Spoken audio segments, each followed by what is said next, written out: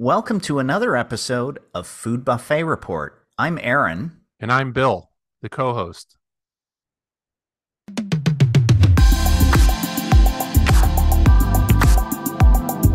Today, we have a picture of some two plates of deep fried food. When I found this picture, I actually found an alternate view of the same picture. Now, Bill has one view behind him, but I'll toggle between the two different views. I think the difference between the two views is quite interesting.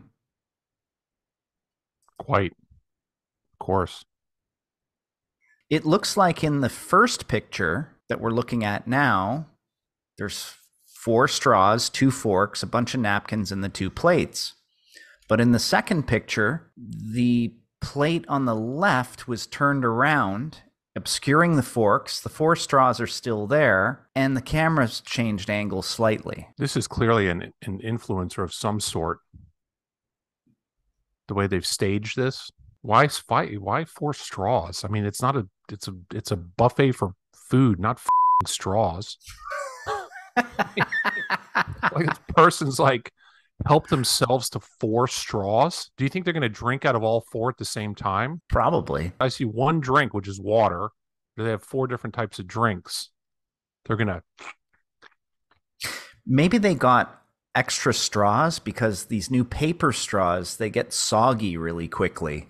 And maybe this person doesn't like that, so they wanted to have an extra change of straw so that when their straw got soggy, they could change it out. Like a diaper. Yeah. A soggy diaper. I don't wear those, but my kids had them, so. Yeah. What about I like that they went with 2 forks. That shows kind of it's an elegant touch.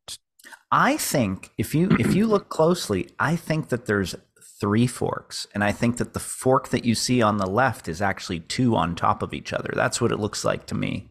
You might be right. They've really loaded up. Probably there's other people waiting for forks, and this person just has taken most of them in order to get a head start on eating. What about that bowl of sauce with a bubble in it? You can see that the liquid is on a slight angle because it's resting on the side of the plate, dipping into the main area.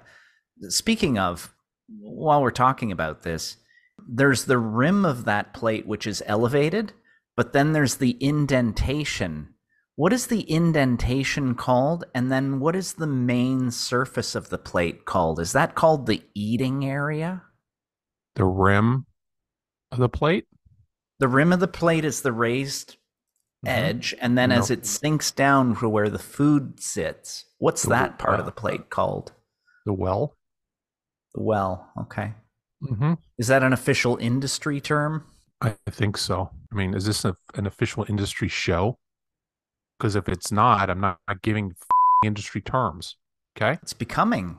We're rising high in the industry. You think something's breathing underneath that sauce? There's a bubble, like an air bubble. like a salamander's in there. It's like, this person got a lot of fried stuff.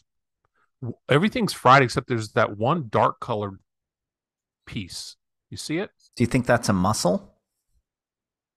Or a beetle, like a big black beetle. Mm-hmm. People eat beetles. Mm-hmm. They do eat them.